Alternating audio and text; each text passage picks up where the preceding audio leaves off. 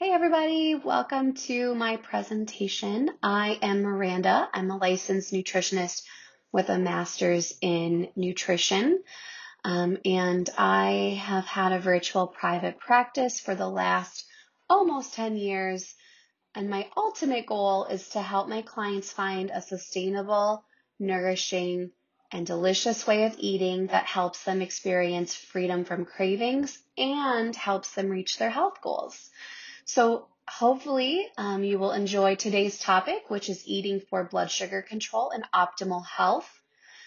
So today, whoever's viewing this presentation may either have prediabetes, diabetes, or perhaps they have normal blood sugar levels. But with any group, hopefully you'll get some tangible and helpful information from today.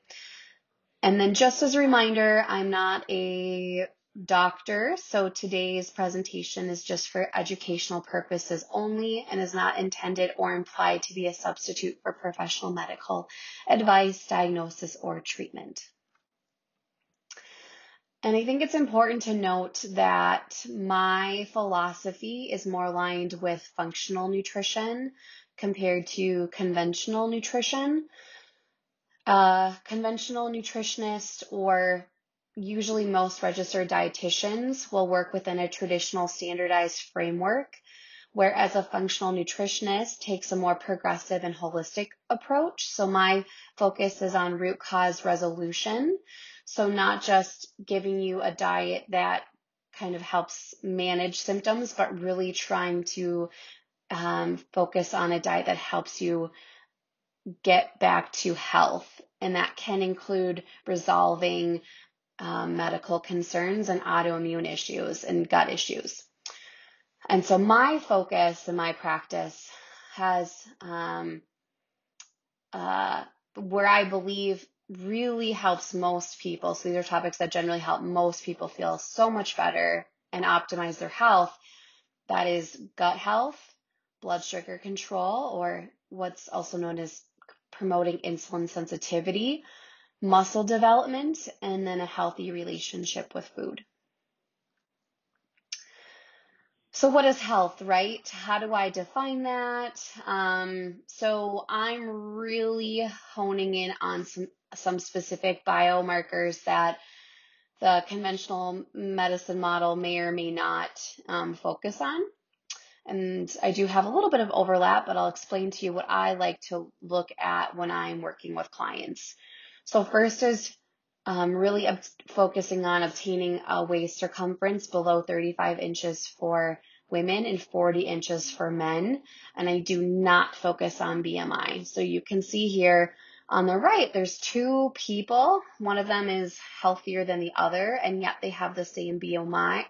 They're both classified as obese. And so you can run into issues with muscular bodies being obese as well as under muscle bodies being normal on the BMI chart. So it doesn't really differentiate what type of tissue you have. And I think that's extremely important. And another issue that the BMI chart misses is that 30% or more of normal weight folks actually have fat on the inside, which is problematic from a health and disease risk perspective. So for these people, just because you have a normal waist, you can experience other metabolic issues like elevations in blood glucose, A1C, triglycerides, and liver enzymes. So this is something to be used to look at to say, even though you're lean, you're still having metabolic issues. So I do waist circumference. I also like to focus on the triglyceride to HDL ratio. So you just take your triglycerides, divide them by your HDL. So if you have a triglyceride of 150 and your HDL is 50, that would be 3. And ideally, we want that ratio below 2. So this is a proxy for insulin resistance as well as LDL particle size. So if your total is above 2, you are trending towards insulin resistance, and you're also trending towards your body making more pro-inflammatory LDL particles. So LDL total that you'd get from your doctor isn't necessarily good or bad. Even Harvard suggests that 75% of people with normal LDL have cardiometabolic, like cardiovascular disease risk, so stroke and heart attack. So they're finding that it's not the LDL total, it's more of their particle sizes or subclasses. So we want to promote large, buoyant, fluffy, less inflamed LDL particle sizes. And when we have insulin resistance, we're more likely to create the opposite. We're creating more dense, pro-inflamed subclasses. Okay, so another way to look at insulin resistance is to actually test your insulin. So you can go get a fasting insulin, which this biomarker increases before your blood sugar ever will for about 10 years. So if you ask for a fasting insulin, you'll want that marker to be below 5 to protect yourself from developing prediabetes and type 2. I also focus on vitamin D. So 50 or 60 is what we want to aim for, whereas a normal level considered by conventional medicine is 20 to 100, but their research shows that anything below 40 increases your risk of developing autoimmune issues.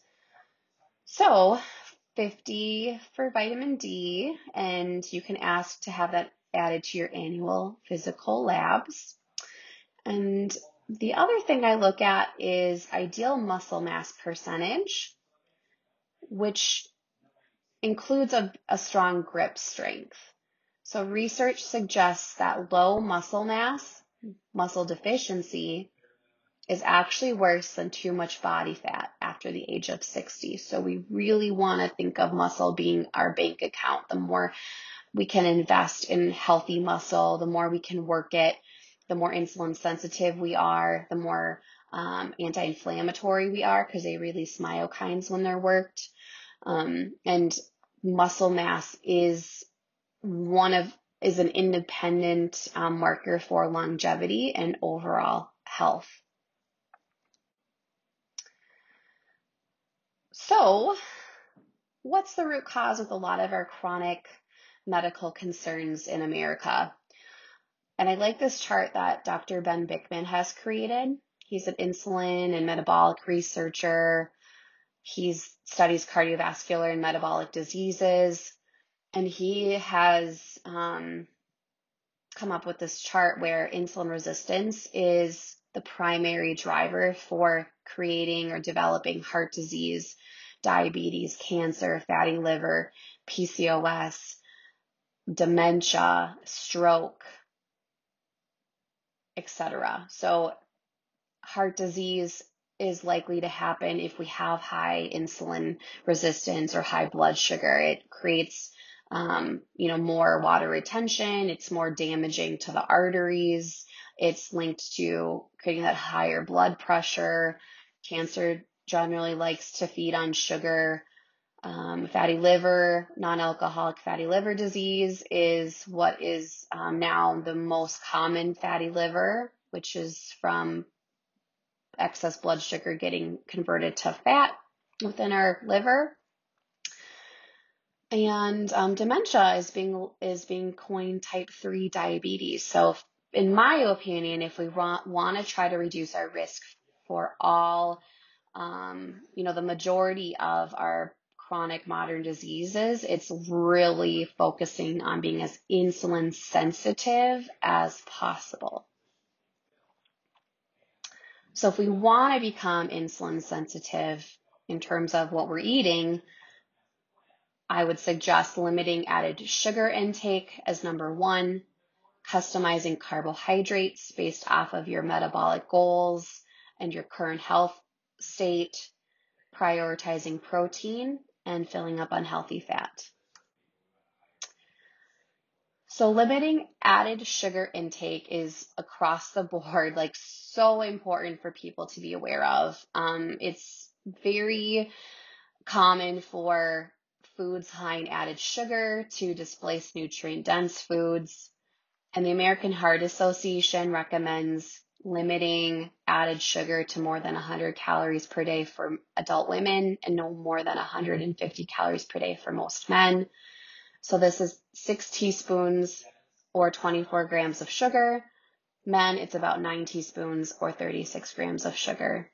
I would add fruit juices in this just because it's processed food essentially, so it's extracted from the whole fruit, so you're not getting any fiber in that. And so just keeping in mind that fruit juices should really be kept to a few ounces, especially for somebody who is focusing on improving their insulin sensitivity. And then alternatives would be stevia, monk fruit, xylitol, erythritol, or I'd add allulose.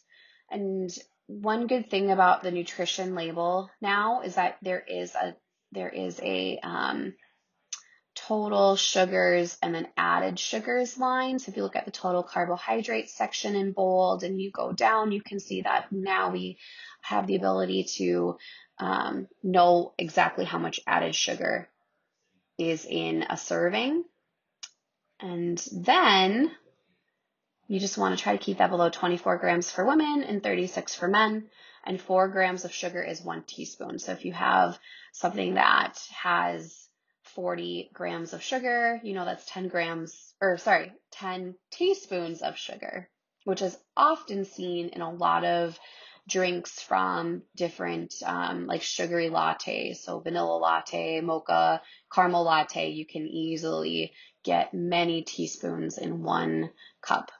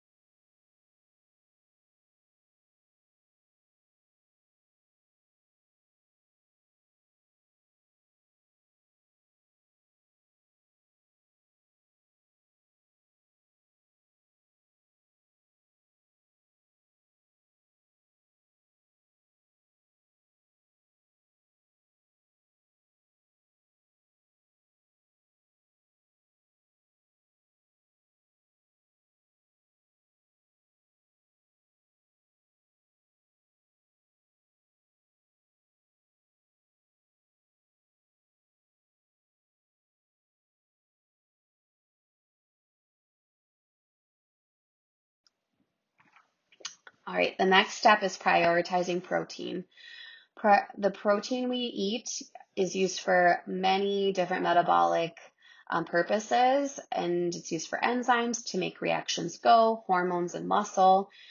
We are not over fat, we are under muscled. So the long-term goal is to eat 0.8 grams per pound of ideal body weight per day for satiety and muscle mass, which is roughly 90 to 150 grams of protein per day for most people, which divides out to 30 to 50 grams per meal.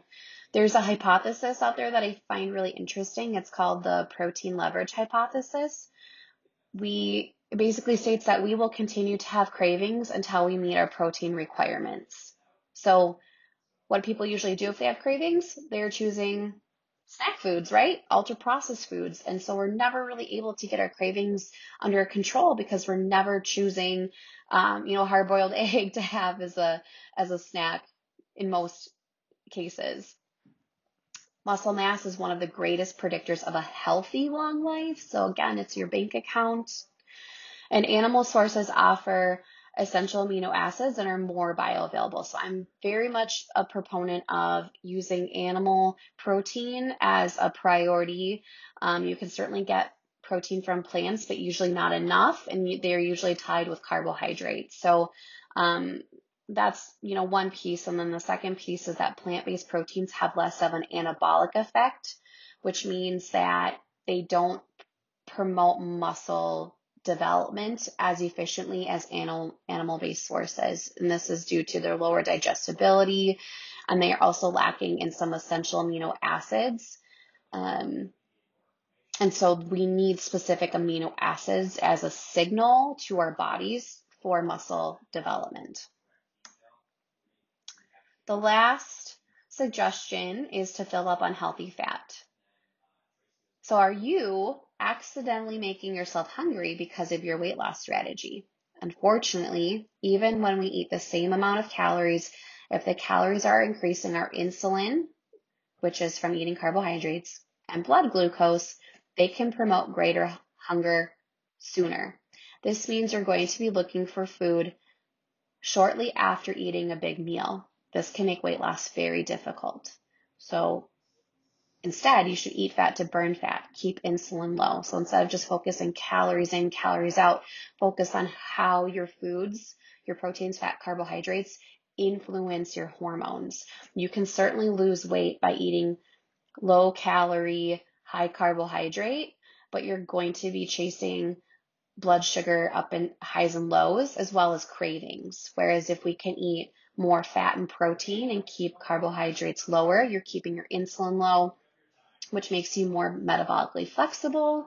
So you can tap into your own body fat between meals, as well as part of that process releases ketones, and that helps with cravings and reducing cravings. So it's way easier to lose weight and control blood sugar with a lower carbohydrate, higher protein and fat diet versus eating less food in general, but the 45 to 65% of your intake coming from carbohydrates. That's requires a lot more willpower because you're consistently more hungry and you're creating higher and low blood sugar.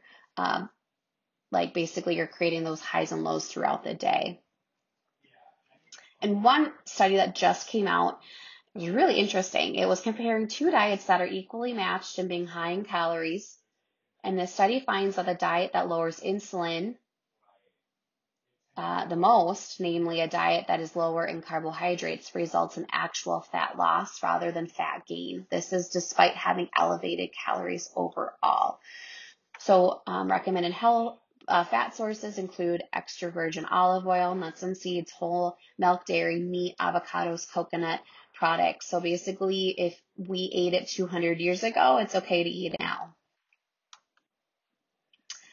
All right, so this is an example of 2 plates, and most of my clients are eating to plate 1. Some of my clients are eating to plate 2. So you can see on the left plate, plate 1, it's non-starchy vegetables is about 1/3 of the plate. You're having 1/5 of the plate healthy fats, 1/4 protein, and 1/5 smart carbs, whether you want to have beans or berries or stone fruit and maybe occasionally some grains like wheat or corn, but really focusing on the lower glycemic carbohydrates. And so this would be described as lower carbohydrate, moderate protein, higher fat. People who like macro breakdown, it's 10% carbs, 25% protein, 65% fat.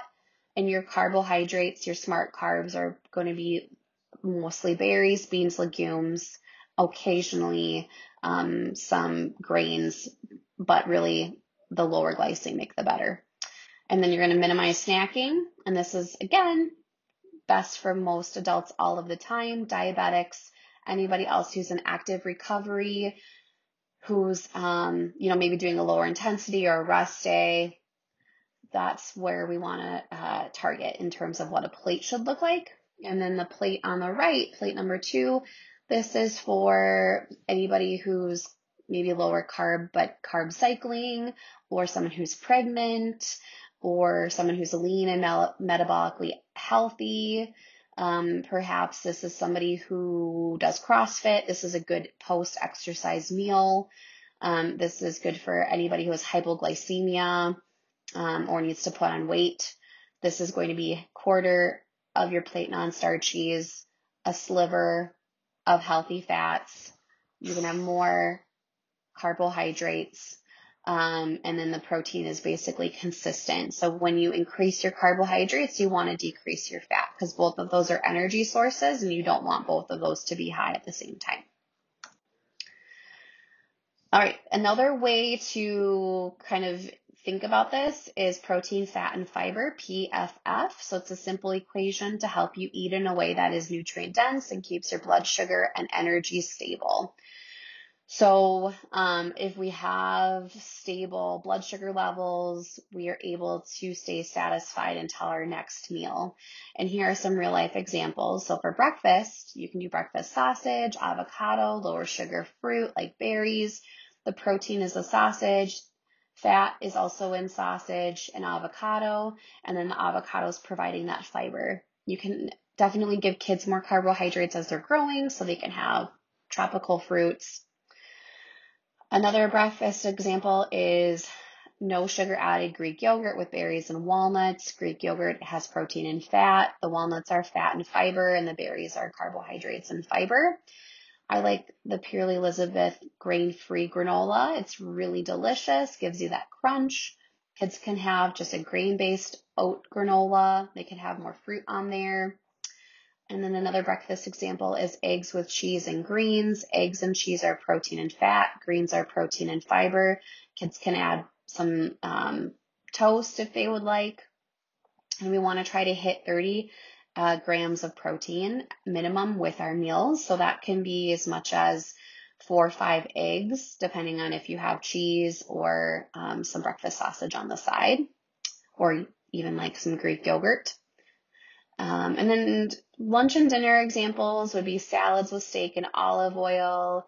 Steak, you want to just make sure that you're getting regular cuts of meat. So nothing that is skinless, nothing that is lean. You want to make sure that you're getting, regular hamburger or even like chicken thighs with the skin on. And then another example I'll just provide is maybe if you want some noodles, you can try some lentil noodles. And then you can do red sauce and meatballs, or even you can do Alfredo with some lentil noodles or lower glycemic noodles if you're doing zucchini noodles. But the pasta with a lentil noodle is going to be fiber and protein. The creamy red sauce is the fat, and the meatballs are protein and fat. All right, so this is a diagram of what the blood sugar roller coaster looks like that I was describing. So you have this normal blood sugar level, basically an artery, right? You kind of want to keep those blood sugar levels within that normal range, within your arteries. And if we're having high glycemic foods and meals, then we're going to be spiking and plummeting our blood sugar levels. So if you start with an unbalanced breakfast, you're going to be spiking the blood sugar. You're going to experience increased insulin, fat storage, inflammation, and mood swings. And your body's going to try to want to reduce that blood sugar because it's not healthy for us to have sustained elevated blood sugar levels chronically. So then if we have a hypoglycemic reaction to the hyperglycemia, we're going to experience increased cortisol, cravings, hangry, fatigue, brain fog. So we're going to want to reach for that latte or the vending machine or want to take a nap. And each swing, whether it's high or low, causes stress within our system. And we want to get on that blood sugar train. So get on board, right? Freedom from craving, stable energy, your fat burning better, your focus, you have more focus and mental clarity. So that better breakfast is going to have that protein, fat, fiber. You're going to have breakfast sausages or Greek yogurt, grain-free granola. You can do paleo baked goods because they'll have more protein, fiber, and fat. You can go for eggs. You can do low sugar berries, half and half, whole like cream, whole milk, etc. You're going to have those higher protein, moderate healthy fat, lower carbohydrate plates, those meals, and you're going to feel so much better. You're not going to have late night cravings. You're not going to feel extremely sleepy, and you're going to feel calm. And this is how products get us, right? So we look at the front, looks like, oh, healthy whole grain, it's got figs, it's got fruit. It's really, really important to look at the ingredients. The front part of a box is to advertise. And so we want to be savvy about the ingredients in which we are consuming. So you can see that sugar is pretty high up there, as well as corn syrup, high fructose corn syrup. All of those are example of sugar. And we don't want to really focus on the calories, which is a big part of what is advertised. We don't want to fall for that low calorie scam. So we want to focus on nutrient dense calories, and we want to focus on where we're getting our calories from, with, again, protein and fat being primarily the bulk of those things, so that we're keeping and modulating our hormones and keeping that insulin lower. So don't be fooled by enticing packaging. It's all designed to make you want to buy. It's like a mini advertisement on every box. So flip it around, see what's the added sugar content, check out the ingredients. So nourish your body with nutrients, not starving your body by dieting and eating lower fat foods.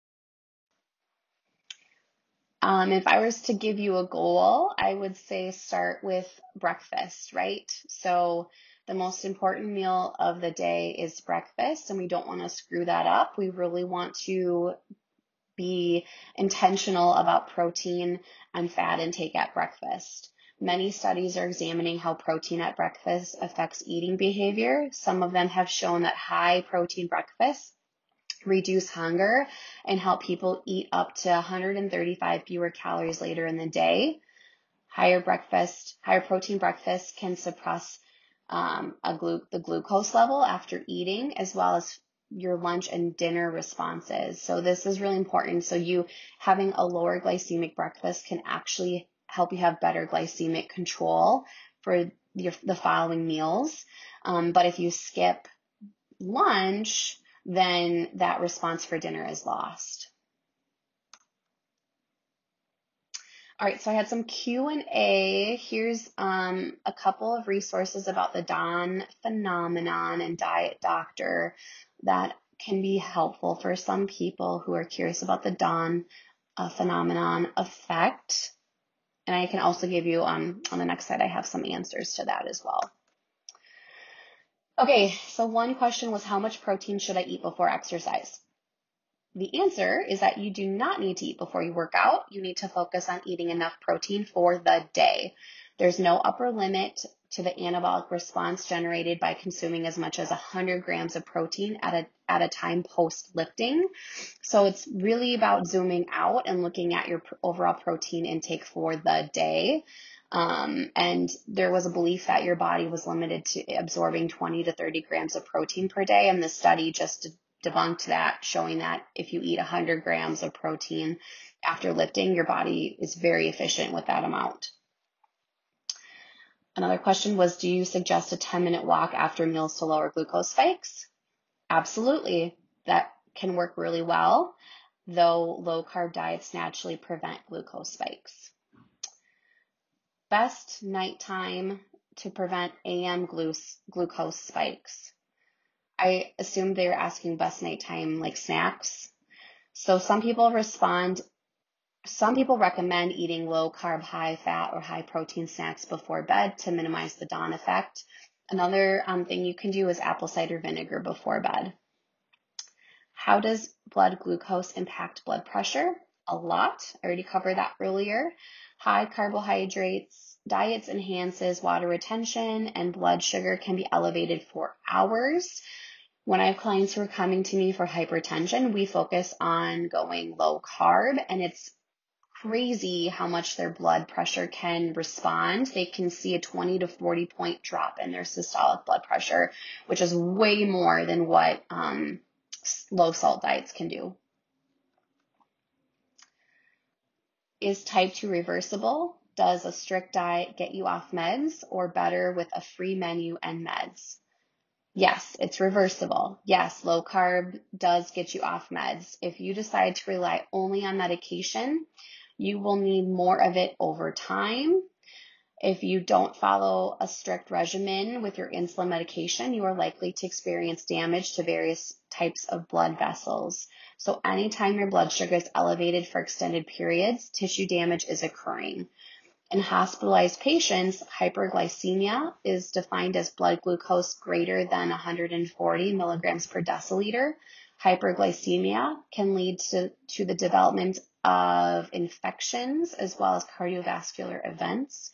Despite these risks, current guidelines recommend blood glucose to be maintained between 140 and 180. So even at normal levels, we can get damage. So my goal is to really keep blood sugar consistently low, or keeping your insulin consistently low and helping you use ketones for energy instead. Best way to track diet, I would do it by macros. You can do that at this app here, Get My Macros. What am I likely missing from my diet, and what is the best source? So this is a chart where if you have these deficiencies, you are at risk for developing diabetes. Your body just doesn't have the nutrients it needs for optimal blood sugar control. And then again, whole foods, right? So nuts and seeds, animal protein, produce, these are going to give you these nutrients. It is interesting though, if we are in a disease state, we can be in a higher need for micronutrients. So there's evidence for special nutritional requirements in disease states. So if you have a disease, you probably should eat more than the RDA. And then diabetes specifically, because if you're in a diabetic state, you can't always get optimal levels with a normal diet of micronutrients. So you could consider supplementing magnesium, chromium, high quality multi, which has methylated B vitamins, vitamin D3, and then even inositol can work really well for making sure that you're not getting poor glucose control because of poor micronutrient status. And then there was a study that was done, it was a while ago, by the National Health and Nutrition Examination Survey in 2003, 2006, found that children and adults with high intakes of added sugars had lower dietary intakes of several micronutrients, especially A, C, E, and magnesium. So check your processed food intake, check your added sugar intake. They displace nutrient-dense foods. Okay. So those were some questions. If you have more Q&A, send them on. I'm happy to answer them on the next presentation. And if you feel like you want some additional assistance achieving your nutrition goals, I take insurance, and insurance generally covers free sessions for weight loss. So you can get one-on-one nutrition counseling services for either weight loss or medical concerns. And I offer a variety of topics that I can help clients with in terms of goal setting, menu planning, finding the right macronutrient ratios for you. I provide accountability. If you have IBS or IBD, I can help with that. I can help with overcoming sugar cravings, reversing blood sugar issues like prediabetes and type 2. If you're an emotional eater, I can help with healing emotional eating and just having, lasting lifestyle change. For insurance purposes, coverage usually has most insurances usually don't have a number limit and no time limit. And I'm a virtual practice, so I have convenient televideo appointments. If you don't have United Healthcare or Aetna or Medicare, we can also take HSA, FSA, or credit card payments. And then you can learn more about the nutrition counseling services at thrivenutritionmn.com. There's on the upper part of the webpage, it says membership options. So you can learn more about there, and you can also schedule from the website. So hopefully today was really helpful, and I look forward to providing you with another presentation in about a month. Thanks.